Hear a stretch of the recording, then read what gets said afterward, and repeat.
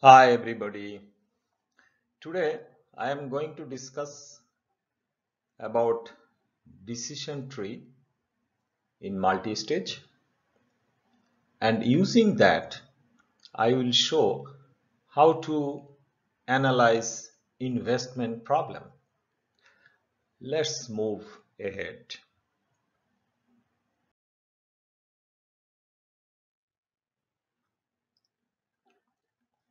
An investor, he is deciding whether to build a retail store or not.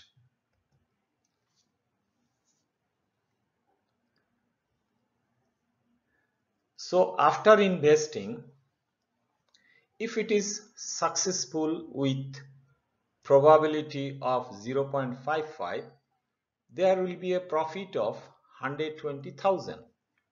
But if it is not successful, there will be a loss of 100,000. That is why he is trying to find more informations. It's like a market research, and it was found that it will cost 30,000, and the information of this market research, it is favorable with a probability of 70%. And this favorable information, it will change the likelihood of success to 0.8, but unfavorable information will change the likelihood of success to 0.3. Let's see in the next slide what is the outcome.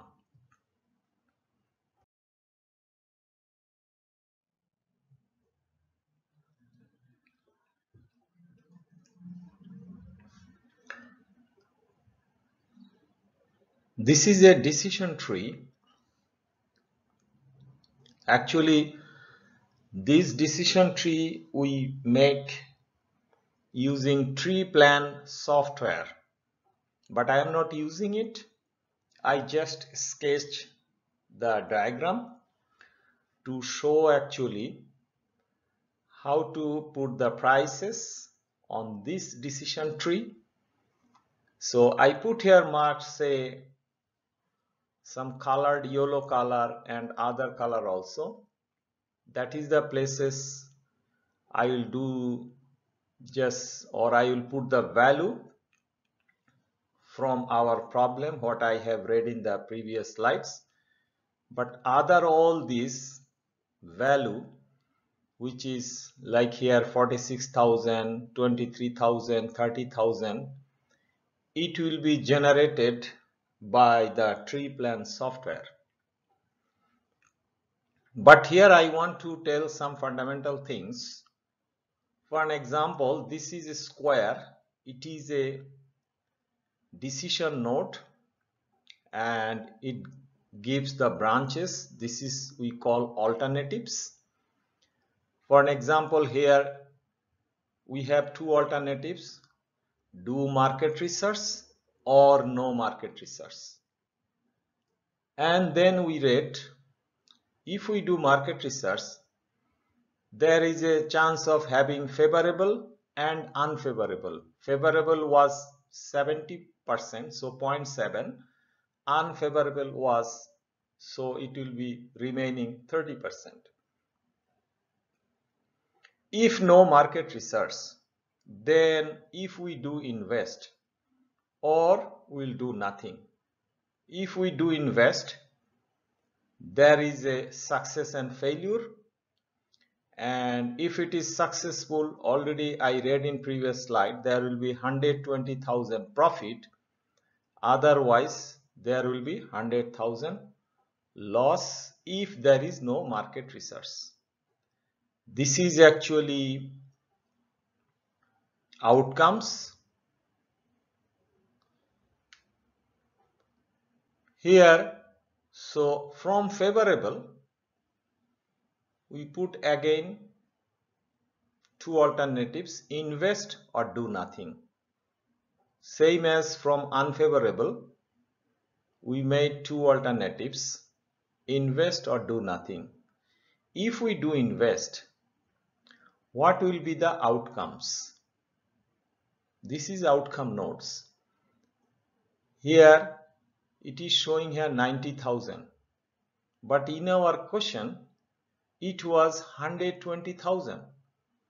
So how this 90,000 comes? Because 120 minus 30,000, because this 30,000 we will spend for the market research, that is why it is 90,000.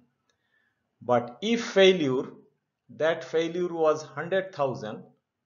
So if 100,000 if we fail, I mean if it is failure, then of course we have to spend this money also, 30,000 for research. So total loss will be 130,000.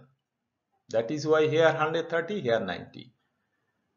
In other options, if it is unfavorable, we had option 30% success, so failure will be 70%. In that case as well, here it was 120, so same as 30,000 we are spending for research, so 120 minus 30, it will be 90, and for failure 100,000 as well as another 30,000 will be in loss, so it will be 130,000. And all this value we are putting here, this is called payoffs. And if we do no market research and if we go for invest, already we saw in our problem it was told 120,000 profit, so 0.55% success, so remaining 0.45, I mean 45%, it will be failure, and that failure it was with 100,000. And all these expected monetary values, what we are finding here, this is all expected monetary values.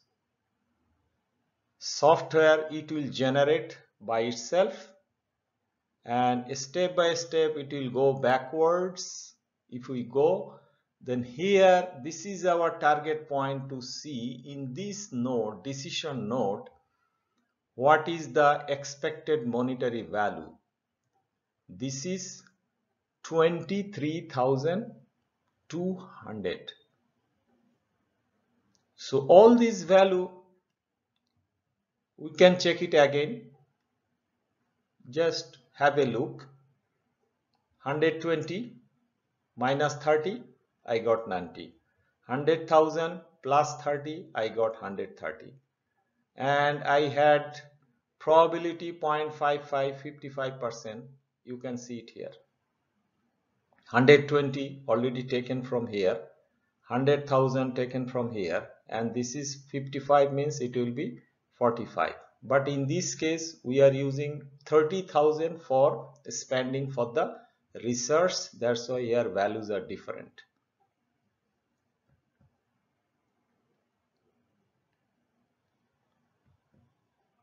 This is the things, market research 30,000, that's what I told, here we used it. 70%, we used it 70%. This is the place, and this one, this is the place. 70% favorable, information market says favorable, look at favorable, unfavorable, 70%, 30%, already I told, but here I am showing what was in the questions. So 70% means 70 and remaining unfavorable 30, and this 0.8, 80%, this is here 80, 20, this 30%, this is here 30 and 70. So all I have shown.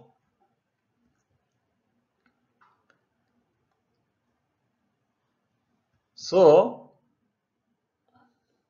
from this decision tree, what is your recommendations? We'll see in the next slide, doing calculation as well using this expected monetary values as well this one 21,000. And how much the information worth and what is the efficiency.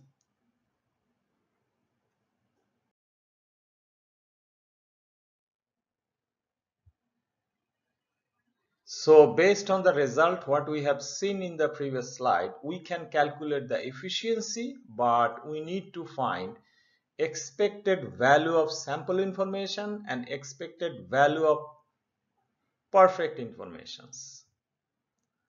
So what I am doing, expected value of sample information, this will be already I showed in previous decision tree 23,200, and this is expected monetary value plus 30,000. So this is total expected monetary values minus of this one we had when we calculated, it was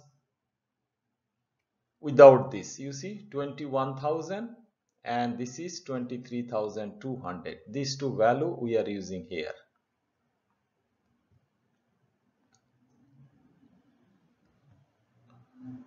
So I have to find expected value with perfect information. There is a formula, probability multiplied by best payoff.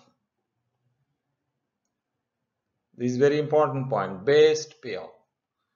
So how to, without research we use that 55% of 120, but in other case 45% it was our loss, so I put here 0 because it was not best payoff.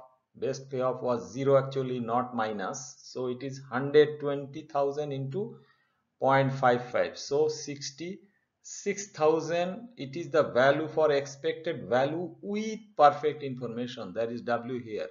Please keep it in your mind because next slide we will use this value, because this was expected value sample information. And one important things I forgot to tell, this 32,200 expected value of sample information, we are spending 30,000, but already we get expected value of sample information by 32,200. So this value is very close to this, so we recommend this to go for market research with 30,000.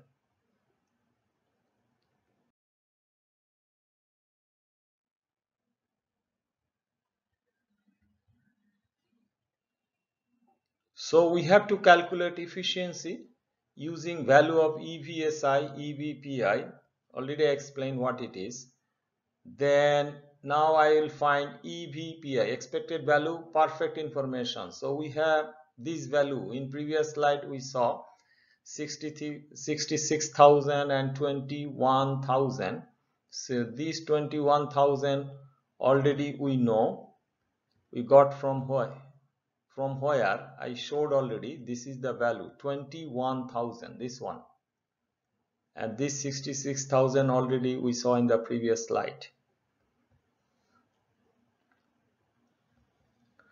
So efficiency will be EVPI, we got expected value of perfect information, we got 45,000, and EVSI in previous slide it was 32,200. So ratio is 70.7155, 71% efficiency. Efficiency is 72%.